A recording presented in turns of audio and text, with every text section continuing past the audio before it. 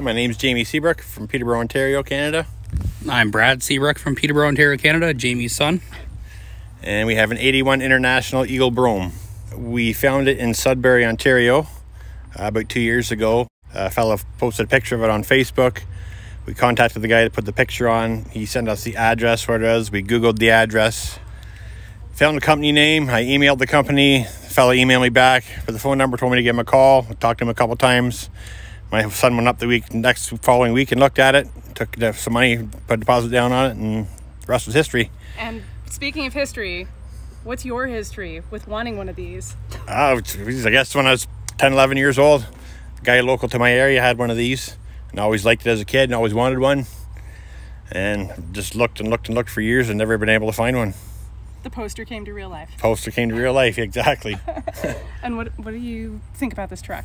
Oh, I think it's super cool. And the fact that it's such a low mileage truck with only 382,000 kilometers on it and one owner with a KT in it on International Spring Ride is a pretty cool spec for one of these, I think, myself.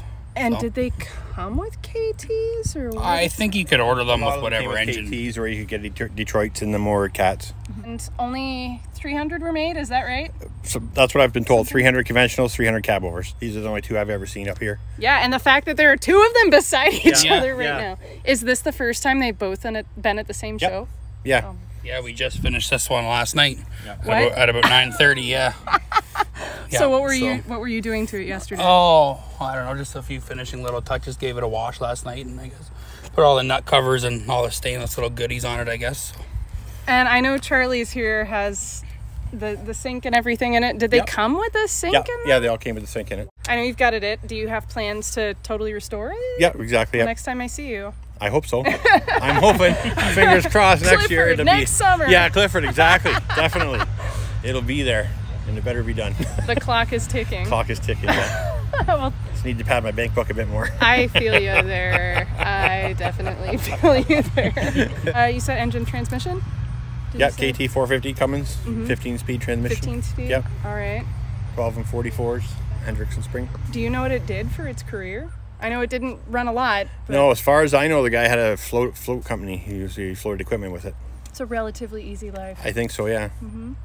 Cool. Yeah. I was told when I picked it up that the guy's father was retiring or starting to slow down and had traded his cab over in on this truck and got it and just used it as like a part-time kind of retirement type thing. Didn't really use it a whole lot. Nice. So good for you guys then. Yeah, we were lucky. Very lucky to find it. Yeah. Yeah, this is amazing.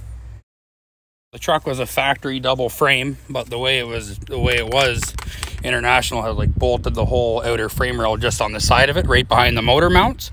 So we were able to just strip the suspension and fuel tanks and everything off of it and pop the outer rail off.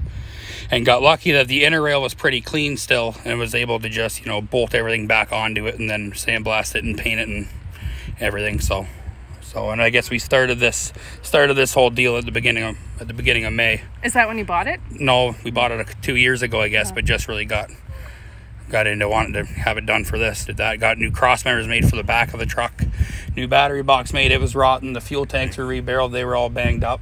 So no, got pretty lucky. Really, the truck was in good shape. It's original. The mufflers are all original. Steps original. All the steps on the fuel tanks are originals. Hubs original. You can get the IH on the hubs. Oh, I gotta look closer. Yeah, IH on the suspension up here too. I will look. And on the front of the diff too. Stamped in the bottom in here.